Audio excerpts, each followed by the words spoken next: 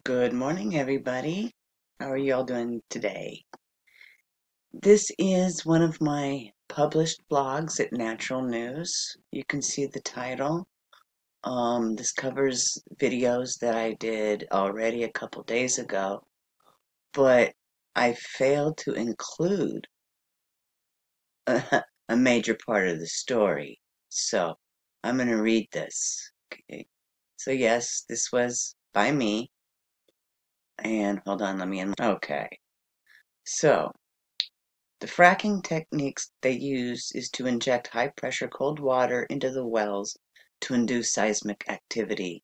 Scientific data shows how fracking may have been deliberately designed to create a geological process by which lava would drain from Kilauea's summit into the East Rift Zone,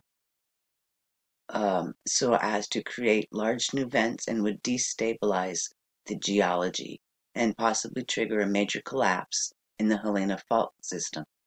If the Helena slump should collapse into the ocean, and that would trigger a massive tsunami. It is noteworthy to mention that the geothermal plant was built on a fault line. Here is what I did not include in my previous videos. The United States is the main obstacle to such an authoritarian New World Order being created, and secret geoengineering was therefore undertaken in Hawaii that would create a mega tsunami via a major collapse of the Helena fault line system. It is also, this is the part right here, okay? It is also important to mention that this is the second time in 2018 that Hawaii was targeted by the deep state / global elites for some kind of catastrophic event. An event that would economically and militarily weaken the United States. On January 13th, 2018, do you all remember the missile alert that was going on in Hawaii? All right, they had the alarms going, and it was going for about half an hour. Well, guess what? This explains it right here. On January 13th, 2018, a ballistic nuclear missile was sent by a secret CIA-linked Navy called the Dark Fleet in a false flag attack that was meant to embroil the United States in a catastrophic nuclear war. All right, and then I said the geothermal plant was funded by the Rothschild and is owned by Israel. So let's look at this Dark Fleet. Okay.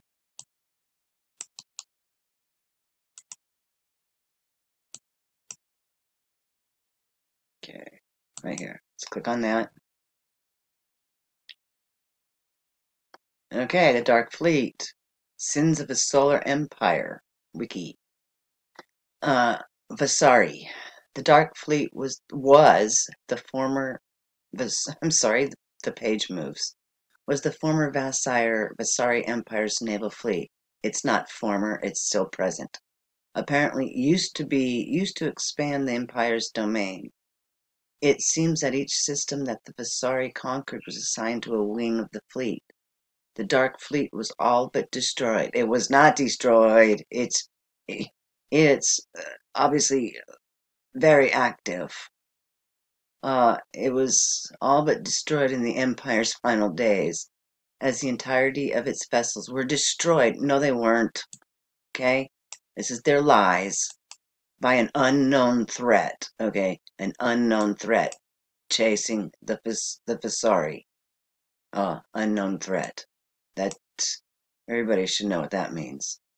Due to the size of the empire, as Emmanuel describes it as having hundreds of worlds, the fleet must have been massive and very powerful, and it's still in existence today.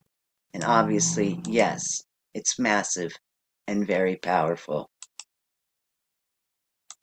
So they sent over on January 13th of this year, a missile was sent by a secret CIA-linked Navy, Dark Fleet. So that missile alarm everybody heard in Hawaii, that was real. That was very, very real. At any point, I'm not going to continue with my blog because you guys already know this would be repetitive. But I did forget this one important part. Okay, thanks for watching. Have a wonderful day.